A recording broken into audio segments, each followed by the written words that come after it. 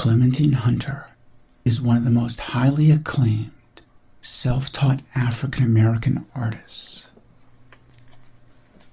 As depictions of life and labor in a pre-industrial South, her paintings are exceptional for their visual directness and their exuberant spirit, and for their translation of a storytelling tradition into a representation of narrative through compositional design and a nuanced sense of color.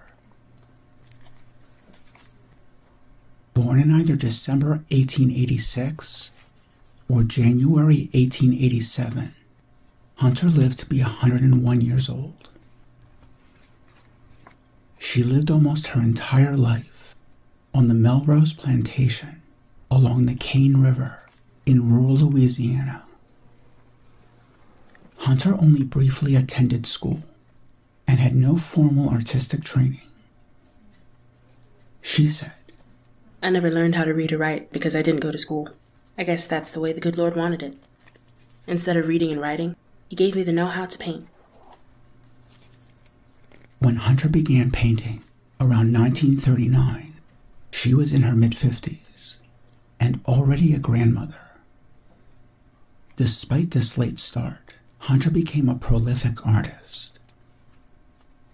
Creating her paintings at night, Hunter continued to work on the plantation, picking cotton and doing laundry, both subjects that would frequently appear in her art. Hunter was a devout Christian. The importance of faith in her life is evidenced in a rather unusual statement. She said, "I always feel close to the Lord when I'm picking cotton. Because to pick the cotton, you don't have to think how to do it. You just do it. So that leaves my whole head to think of the Lord. I can pray, I can sing, I can do just about anything I want." Hunter's description of picking cotton as an almost devotional act might seem incongruent with the actual backbreaking labor. However, her statement does reveal how she perceived almost every activity through a lens of faith. And Hunter's art is a visual celebration of the world as she saw it. Many of Hunter's paintings feature sacred motifs. As a self-taught artist, Clementine Hunter's imagination was shaped and nourished by the place where she lived. When depicting a biblical motif, such as Christ on the cross, she saw it through her own life experience. She said, "God put those pictures in my head, and I put them on canvas, like He wants me to."